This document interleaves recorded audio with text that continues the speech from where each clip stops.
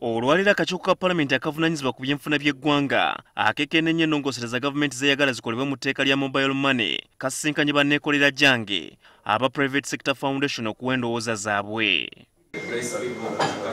Bano okufanaganako n'aba banka enkulu, amakampuni g'amasimu nabo bawakanyiza omusolo ogw'obutundu 5 ku buli 100 gavumenti gweyagala okuteeka ku bajjayo ensimbi nga bagamba nti gwakwongera okuzingamya enkola ya mobile money. Bawadde amagezi wakiri gavumenti eyongera omusolo amakampuni ag'amasimu ge gawa ku mobile money okuva ku bitundu 15 ku buli 100 okudda ku bitundu 17 n'obutundu 5 ku buli 100. Ne twesanga nti kumpi ebitundu 40 ku buli 100 aba mobile money ba agency bagaddewo, bw'ogenda mu byalo bagaddewo batya emisolo okugamba bizinesi ng'etandise okuzingamba. Kakati mfe nga tulowooza nti excise duty ku airtime ono bwe bamwongerako n'abeera 17.5 ne bajjawo emisolo gino gyonna egya mobile money. Omuntu wa bulijjo asobola okusindika ssente, asobola okuzifuna, asobola kwegamba bizinesi ziddamu ne zitutumuka.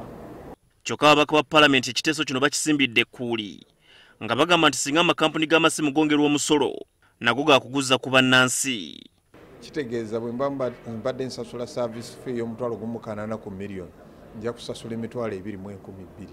Kakati nze gwe baweereza ssente nja kuba mpadde ssente nnyingi ku service fee. Ekyo tekiba kituufu. Kitegeeza nti tetugenda kufuna kye twagala. So proposal tulina twetaaga obudde tugitunulemu tulabe.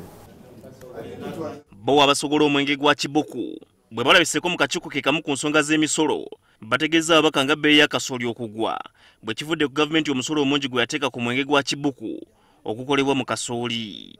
Abasogola omwenge bagamba nti olw'omusolo ogw'ebitundu 3 ku buli 100 nabo basalawo okwongeza omwenge guno okuva ku sinyisi 1000 okudda ku sinyisi 2000 ekyaviirako abantu obutagunywa nabo ne balekeraawo okugula kasooli.